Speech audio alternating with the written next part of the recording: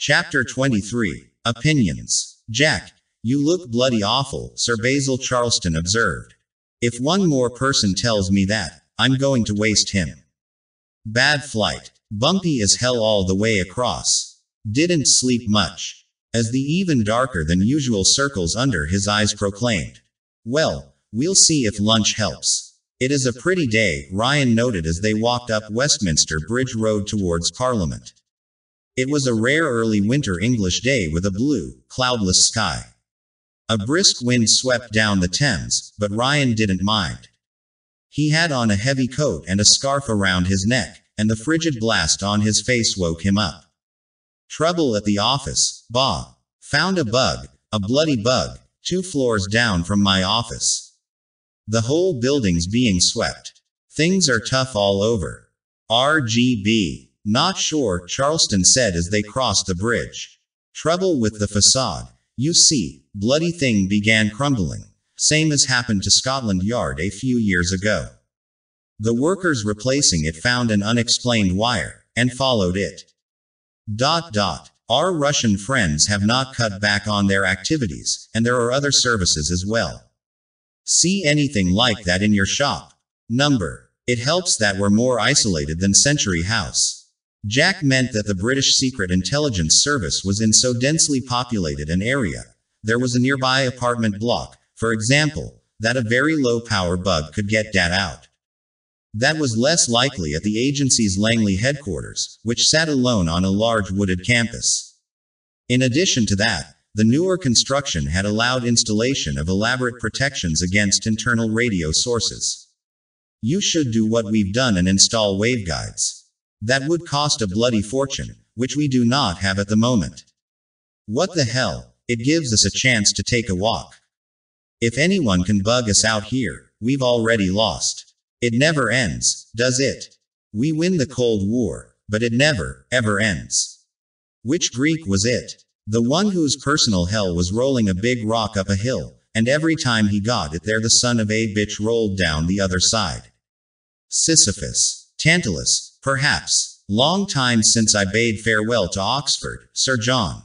In either case, you're right. Get to the top of one hill and all you see is another damned hill. They continued walking down the embankment, away from Parliament, but towards lunch. Meetings like this one had rules. You couldn't get down to business until after the small talk and a pregnant pause. In this case, there were some off-season American tourists snapping pictures. Charleston and Ryan walked around to avoid them. We have a problem, bah. What's that? Charleston said, without turning. Behind them were 3 security officers. 2 more preceded them. Jack didn't turn either. We have a guy inside the Kremlin. Spends some time with Narmanov. Says Andrei Ilyich is worried about a military KGB coup. Says that they might renege on the Strategic Arms Treaty. Also says that some tactical nuclear devices may be missing from their inventories in Germany. Indeed. That's cheery news. How good is your source? Extremely good. Well, I can say it's news to me, Dr. Ryan. How good is your guy? Jack asked. Quite good. Nothing like this. Some rumbles, of course. I mean, Narmanov does have a full plate, doesn't he? Ever since that dreadful affair with the Bates, and the Georgians, and his Muslims. What is it you Yanks say? One-armed paper hanger. He's that busy and more. He's had to make a deal with his security forces, but a coup d'etat. Charleston shook his head. Number. The tea leaves don't appear that way to us. That's precisely what our agent is telling us. What about the nuclear thing? I'm afraid our chap isn't well placed for that sort of information. More the civilian side, you see. And that, Jack knew, was as far as Basil would go. How seriously are you taking this? Very seriously. I have too. This agent has been giving us good stuff for a lot of years. One of Mrs. Foley's recruits. Charleston asked with a chuckle. What a marvelous young lady. I understand she recently delivered another child. Little girl, Emily Sarah, looks just like her mom. Jack thought he'd dodged the first question rather adroitly. Mary Pat will be back at work right after New Year. Ah, Yes, you do have that fortress nursery on your grounds, don't you? One of the smartest investments we ever made. Wish I'd thought of it. You Americans. Sir Basil laughed. Missing nuclear weapons. Yes, I suppose one must take that very seriously indeed. Possible collusion between the army and KGB in a tactical nuclear trump. Quite frightening, I must say, but we have not heard a whisper. Rather a difficult secret to keep, wouldn't you say? I mean, blackmail doesn't work terribly well unless people know they're being blackmailed. We've also caught a rumble that KGB is running some nuclear-oriented operation in Germany. That's all, just a rumble. Yes, we've heard that too, Charleston said, as they turned to walk down the brow to the Tattersall Castle, an old paddle steamer long since converted to a restaurant. And we've run our own op. It seems that Erich Honecker had his own little Manhattan project underway. Fortunately, it died in the womb. Ivan was quite upset to learn of it. The DDK returned a goodly supply of plutonium to their former socialist colleagues just before the change. I speculate that RGB is investigating the same thing. Why didn't you tell us? Jesus, bah, Jack thought. You guys just don't forget, do you? Nothing to tell, Jack. Charleston nodded at the head waiter, who took them to a table well aft. The security officers situated themselves between their charges and the rest of luncheoning humanity. Our German friends have been very forthcoming. The project, they say, has been quashed, completely and for all time. We've had our technical people over everything, and they confirmed everything our German colleagues told us. When was this? Several months ago. Ever eat here, Jack? Charleston asked, as the waiter appeared. Not this one, a few of the other ferry boats. Basil ordered a pint of bitter. Jack decided on a lager. They watched the waiter withdraw. The KGB op is more recent. Interesting. Could be the same thing, you know, could be that they had the same interests we had and were just a little slower to move. On nukes. Ryan shook his head. Our Russian friends are pretty smart, bah, and they pay much closer attention to nuclear issues than we do. It's one of the things I admire about them. Yes, they did learn their lesson from China, didn't they? Charleston set his menu down and waved for the waiter to bring the drinks. You think this is a serious matter, then? Sure do. Your judgment is generally rather good, Jack. Thank you, Basil told the waiter. Both men made their orders. You think we should poke about? I think that might be a good idea. Very well. What else can you tell me? I'm afraid that's it, bah. Your source must be very good indeed. Sir Basil sipped at his beer. I think you have reservations. I do, but, hell, Basil, when do we not have reservations? Any contrary data? None, just that we've been totally unable to confirm. Our source is good enough that we may not be able to confirm elsewhere. That's why I came over. Your guy must be pretty good, too, judging by what you've sent us. Whoever he is, he might be the best chance to back our guy up. And if we can't confirm, then probably we'll go with it anyway. Ryan didn't like that, and your reservations probably don't matter. 2 reasons. Number 1, I'm not sure myself whether to sign off on this or not. Number 2, not everyone cares what I think. And that's why you've not received credit for your work on the treaty. Ryan grinned rather tiredly, having not had much sleep in the preceding 36 hours. I refuse to be surprised by that, and I won't ask how you pulled that one out of the hat. But I wish somebody would leak it to the press or something. Ryan allowed himself a laugh. I'm afraid we don't do that here.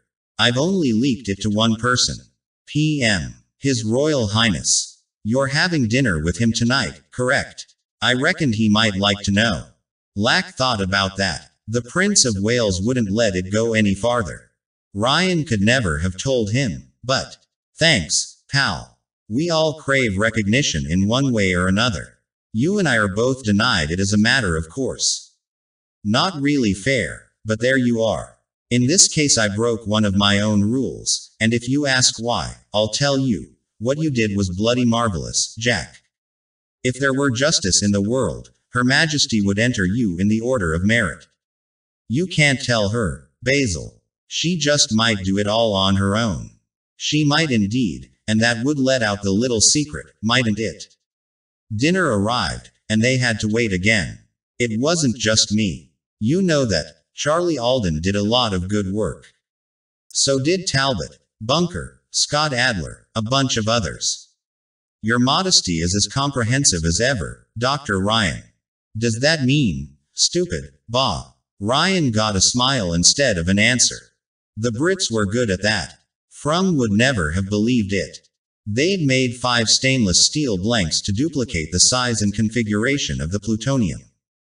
Goen had made all the necessary explosive blocks. They'd tested the explosives on all 5 blanks, and in every case the explosives had done their job. This was one very talented young man. Of course he'd had exact plans to follow, and Frum had generated them with the help of a fine computer, but even so, getting something so difficult right the first time was hardly the norm in engineering. The plutonium was now through the first part of the machining process. It actually looked rather good, like a high-quality steel forging machine to be part of an automotive engine. That was a good beginning. The robot arm of the milling machine removed the plutonium from its spindle and set it in an enclosed box. The box was, of course, filled with argon gas. The arm sealed it and moved it to a door. Then Frum removed it from the machine enclosure and walked over to the air-bearing lathe. The process was reverse duplicated. He slid the box into the enclosure. Vacuum pumps were activated, and while the air was sucked out the top of the enclosure, argon gas was added at the bottom. When the internal atmosphere was totally inert, the robot arm of this tool opened the box and extracted the plutonium. The next programmed set of movements set it precisely on a new spindle. The degree of precision was hugely important. Under From's supervision, the spindle was activated, building its speed up slowly to 15,000 RPM. It would appear that, no. Frum swore. He'd thought he'd gotten it perfect. The spindle slowed back down, and a tiny adjustment was made. Frum took his time checking the balance, then powered it up again. This time it was perfect. He took the RPMs all the way to 25,000 and there was no jitter at all. You men did the first machining very nicely, Frum said over his shoulder. How much mass did we lose? Goen asked. 18.527 grams. Frum switched the spindle off and stood. I can scarcely praise our workers enough. I suggest that we wait until tomorrow to begin final polishing. It is foolish to rush about. We're all tired, and I think dinner is called for. As you say, Herr Frum. Manfred, the German said, surprising the younger man. Ibrahim, we must talk. Outside. Goen led the German out the door. Night was falling. We mustn't kill these men. They are too valuable. What if this opportunity presents itself again? But you agreed. I never expected things would go this well. The schedule one worked up assumed that you and No, I shall be honest, that I would have to supervise everything. You, Ibrahim, have astounded me with your skill. What we have done here is to have assembled a superb team. We must keep this team together. And where else will we get 10 kilos of plutonium? Goen wanted to ask. Manfred, I think you are correct. I will discuss this with the commander. You must remember, security. Ik wie fie Sean. We can take no chances at this stage. I merely entreat you, as a matter of justice of professional recognition, that consideration must be given. Do you understand? Quite well, Manfred, I agree with you. The German was acquiring humanity, Goen thought. A pity it came so late. In any case, I also agree with your desire for a decent dinner before we begin the final phase. Tonight there is fresh lamb, and we've obtained some German beer. Bitburger, I hope you like it. A good regional lager. A pity, Ibrahim, that your religion denies it to you. On this night, Goen said, I hope Allah will forgive me for indulging. Fussed as well, Ibrahim thought, to earn the infidels' confidence. Jack, it would appear that you are working too hard. It's the commute, sir. 2 or 3 hours a day in a car. Find a place closer, His Royal Highness suggested gently. Give up Peregrine Cliff. Ryan shook his head. Then what about Kathy and Johns Hopkins? Then there's the kids, taking them out of school. No, that's no solution. You doubtless recall that the first time we met, you commented rather forcefully on my physical and psychological condition. I rather doubt that I looked as dreadful as you do now. The prince had received more than one bit of information from Sir Basil Charleston, Jack noted, as a result of which there was no alcohol being served with dinner. It blows hot and cold at work. At the moment, it's blowing rather hot. Truman, then, if you can't stand the heat, get out of the kitchen. Yes, sir, something like that, but it'll cool off. Just that we have some things happening now. It's like that. When you were driving your ship, it was like that, too, wasn't it? That was much healthier work. I also had a far shorter distance to commute. About 15 feet, as a matter of fact, he added with a chuckle. Ryan laughed rather tiredly. Must be nice. For me it's that far to see my secretary. And the family. There was no sense in lying. Could be better. My work doesn't help. Something is troubling you, Jack. It's quite obvious, you know. Too much stress. I've been hitting the booze too hard, not enough exercise. The usual. It'll get better. Just I've had a longer than usual stretch of bad times at the office. I appreciate your concern, sir, but I'll be all right. Jack almost convinced himself that it was true. Almost. As you say. And I must say that's the best dinner I've had in a very long time. So, when's the next time you're coming over to our side of the pond? Ryan asked, grateful for the chance to change subjects. Late spring. A breeder in Wyoming will have some horses for me. Polo ponies, actually. You gotta be crazy to play that game. Lacrosse on horses. Well, it gives me a chance to enjoy the countryside. Magnificent place, Wyoming. I plan to tour Yellowstone also. Never been there, Jack said. Perhaps you could come with us, then. I might even teach you how to ride. Maybe, Jack allowed, wondering how he'd look on a horse, and wondering how the hell he'd be able to get away from the office for a week. Just so you don't wave one of those hammers at me. Mallet. Jack, mallet. I shan't try to involve you in polo. You'd probably end up killing some unfortunate horse. I presume you'll be able to find the time. I can sure try. If I'm lucky, the world will settle down a little by then. It's settled down quite a bit, thanks in large part to your work. Sir, Basil may have placed a little too much emphasis on what I did. I was just one cog in the machine. Modesty can be overdone. I find it disappointing that you failed to receive any recognition, the prince observed. That's life, isn't it? Jack was surprised at how it came out. For once, he'd been unable to hide his feelings completely. I thought as much. Yes, Jack, that's life, and life is not always fair. Have you thought perhaps about changing your line of work? Take leave, perhaps? Jack grinned. Come on, I don't look all that bad. They need me at the office. His Royal Highness became very serious. Jack, are we friends? Ryan sat upright in his chair. I don't have all that many, but you're one of them. Do you trust my judgment? Yes, sir, I do. Get out. Leave. You can always come back to it. A person of your talents never really leaves. You know that. I don't like the way you look. You've been at it too long. Have you any idea how lucky you are that you can leave? You have a degree of freedom I do not. Use it. Nice try, man. If you were in my position, you wouldn't leave. Same reason, even. I'm not a quitter. Neither are you. It's that simple. Pride can be a destructive force, the prince pointed out. Jack leaned forward. It's not pride. It's fact. They do need me. I wish they didn't, but they do. Problem is, they don't know it. Is the new director that bad? Marcus is not a bad person, but he's lazy. He likes his position better than he likes his duties. I don't suppose that's a problem limited to the American government, is it? I know better. So do you. Duty comes first. Maybe you're stuck with your job because you were born into it, but I'm just as stuck with mine because I'm the guy best able to do it. Did they listen to you? His Highness asked sharply.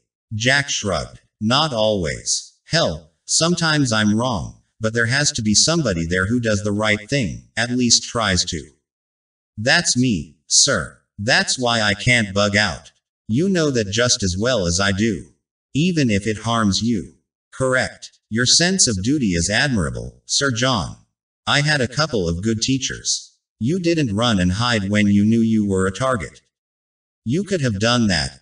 No, I could not have done so. If I had the bad guys would have won, Jack finished the thought. My problem isn't very different, is it? I learned part of this from you. Surprised, Jack asked. Yes, he admitted. You don't run away from things. Neither do I. Your verbal maneuvering is as skillful as ever. See, I haven't lost it yet. Jack was rather pleased with himself. I will insist that you bring the family out to Wyoming with us. You can always go over my head. Talk to Kathy. His Highness laughed. Perhaps I will. Flying back tomorrow. Yes, sir. I'm going to hit Hamley's for some toys. Get yourself some sleep, Jack. We'll have this argument again next year. It was 5 hours earlier in Washington. Liz Elliott stared across her desk at Bob Holtzman, who covered the White House. Like the permanent staffers here, Holtzman had seen them come and go, outlasting them all. His greater experience in the building was something of a paradox. Though necessarily cut out of the really good stuff, Holtzman knew that there were some secrets he'd never see until years too late to make a story of them. That was the work of historians. His skill at reading nuances and catching whiffs would have earned him a senior place at any intelligence agency. But his paper paid much better than any government agency, especially since he'd also penned a few best-selling books on life at the highest levels of government. This is deep background. That's right, the National Security Advisor said. Holtzman nodded and made his notes. That set the rules. No direct quotes. Elizabeth Elliott could be referred to as an administration official, or in the plural as sources within. He looked up from his notebook. Tape recorders were also out for this sort of interview, and waited. Liz Elliott liked her drama. She was a bright woman, somewhat elitist, not an uncommon trait in White House officialdom, and definitely the person closest to the president, if he was reading the signals right. But that was none of the public's business. The probable love affair between the president and his national security advisor was no longer a complete secret. The White House staffers were as discreet as ever. More, in fact. He found it odd that they should be so. Fowler was not the most lovable of men. Perhaps they felt sympathy for what had to be a lonely man. The circumstances of his wife's death were well known, and had probably added a percentage point of sympathy votes in the last election.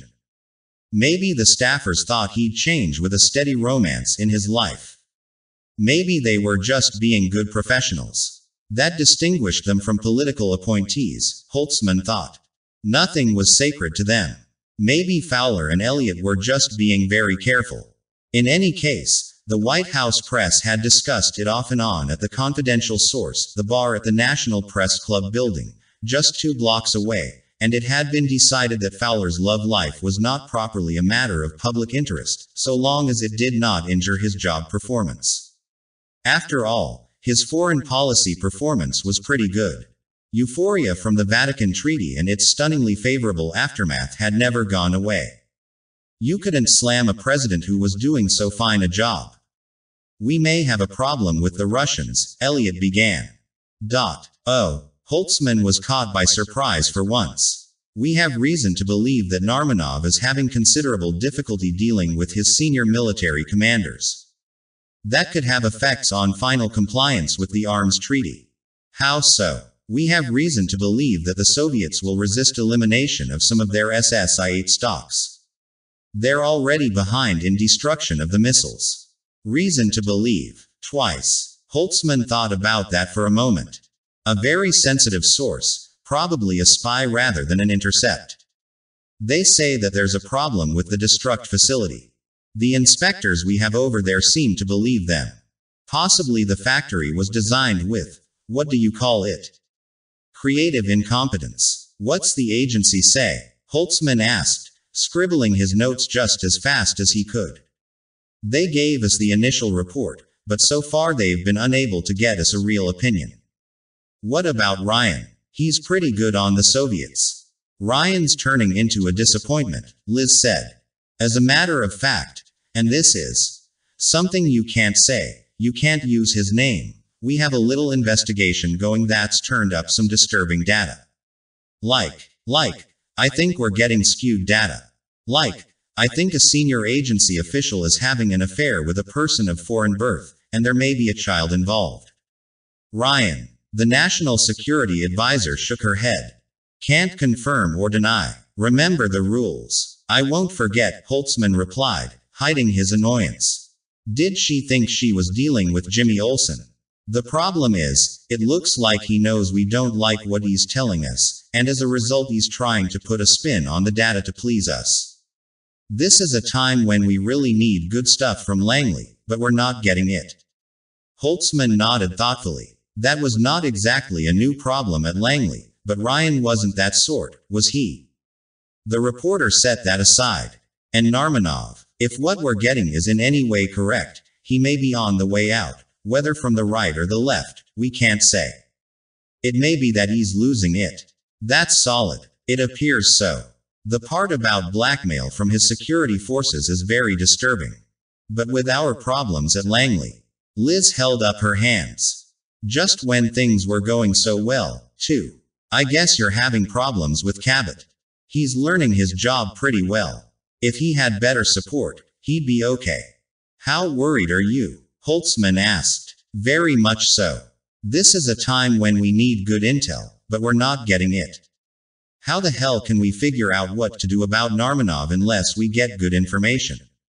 So, what do we get? Liz asked in exasperation. Our hero is running around doing stuff that really doesn't concern his agency. He's gone over people's heads to the hill on some things. Doing a Chicken Little act on one thing while at the same time he's not getting Cabot good analysis on what appears to be a major issue. Of course, he has his distractions. Our hero, Holtzman thought. What an interesting choice of words. She really hates the guy, doesn't she?